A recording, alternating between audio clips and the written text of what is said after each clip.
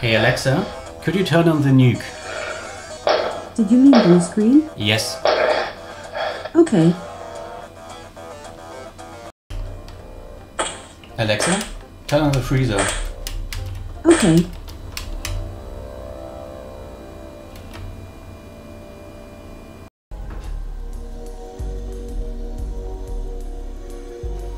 During this weekend I had to install Windows 95 on this HP machine that some of you already happen to know, and my idea was to turn this thing into a smart home device, allowing me to launch games and play music by having my Amazon Alexa device dial into this thing and run the required commands.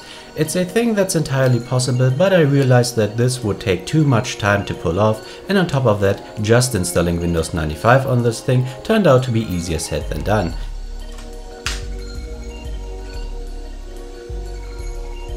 If I wasn't dealing with some sort of file system corruption, I would be met with a faulty RAM module.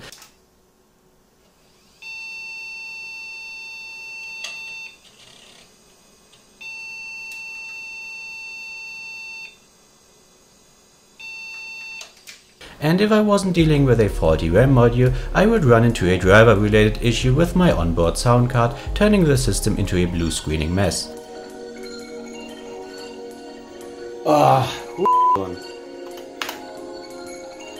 I managed to make the system run somewhat reliably by leaving my floppy drives disconnected and making use of a separate Sound Blaster card. And finally, having set up a network drive, I was finally able to get some programs installed. And while doing so, a train of thought has hit me. Since this computer likes to blue screen that much, why don't we just use Alexa as a dedicated blue screening device? Time for the intro.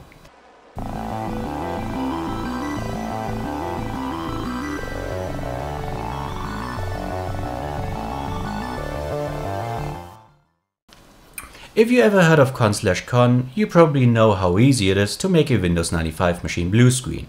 Just type in con/con whenever the system needs you to provide a file path. You can even provide con/con as a boot parameter to have your system unalive itself during its initial start.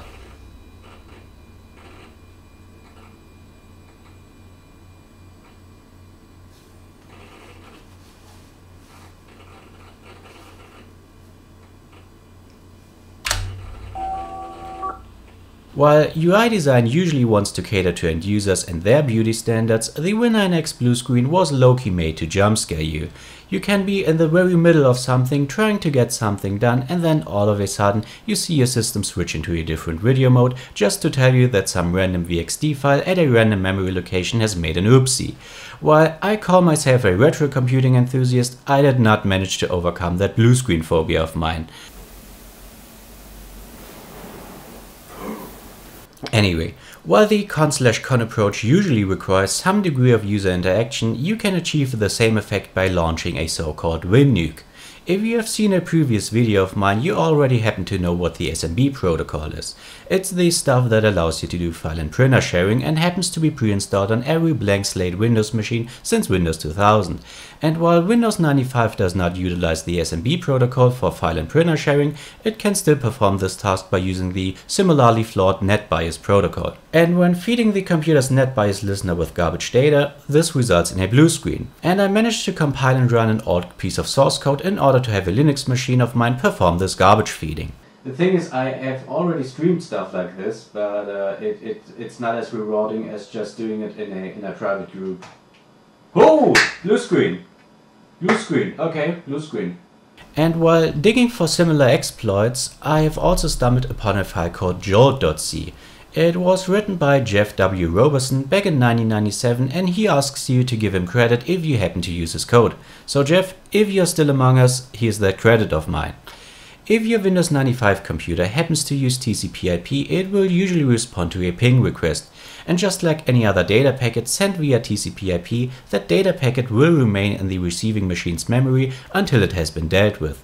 While a ping request usually happens to be a really small packet, you could, if you want to, blow it up in size and see what happens. Okay.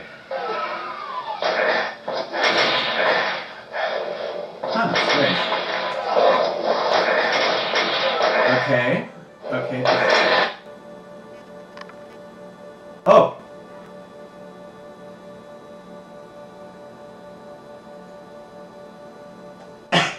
and this is what Jeff's code allows us to do. So I ended up pinging the machine so hard that it corrupted the machine's system kernel. When suffering a WinNuke, Windows 95 has no problem recovering from it. You can still use the machine after hitting a random key and making that blue screen go away, but with a ping of death, that's the official term by the way, only a good old power cycle can undo its effects. Oh my goodness, how does it even look in real life? Oh my goodness. This looks so evil. I need to do it again. The only thing that is left to do now is to have Alexa perform these attacks, which unfortunately is just not possible. While Alexa loves to leech off of your network's resources in order to be the pretty paperweight she has no intrinsic understanding of anything, including your local network. So even if I create a custom skill for her, it would, just like Alexa herself, run on Amazon's infrastructure. But we all happen to know these people who are both rich and consumerist enough to have Alexa control their local household items. So how does that work? Alexa, schalt Nebel an. So-called smart home devices are usually connected to the remote infrastructure of their respective masters. Not you of course, but the companies that sold them to you. And depending on the model and manufacturer, you can add a skill to your Amazon Echo account, linking both the smart home device and your voice-powered assistant to each other. And there's one particular Amazon Echo skill that allows you to run your own remote infrastructure, and that is called OpenAp. Yeah, it's Germans. It must be Germans, like... They can't even supply nano in their Docker abomination. Hey, go! Once you have set up an OpenApp instance on a local machine of yours, you can link it with the Amazon skill and boom, you just gaslit her into believing that a trash-picked Linux machine of yours happens to be some kind of smart bridge that is responsible for managing your light bulbs. And the cool thing with OpenApp is that you can set up a whole range of smart home devices that don't even have to exist. Alexa, turn on the freezer. Okay. By creating a few dummy switches, I can now hack OpenApp into making it run custom code whenever these switches are being interacted with. I do believe that sanity is a limited resource, and I'm convinced that a few of my sanity points got lost in the process of making the setup work, but I pulled it off and here's the result. Hey Alexa, could you turn on the blue screen? I'm not quite sure how to help you with that. Of course you can. Alexa, could you turn on the nuke? Did you mean blue screen? Yes. Okay.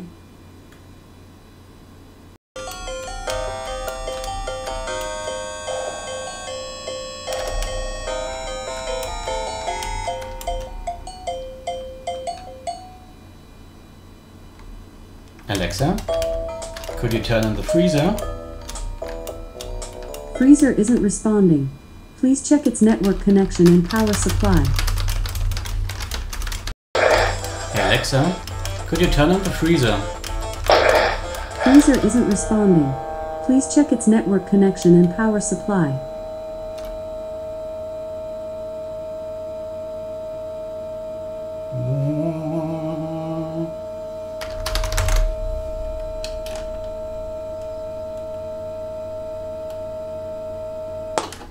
So yeah, if I have satisfied your demands for blue screens and other sorts of memory corruption, there are some buttons that you might want to click.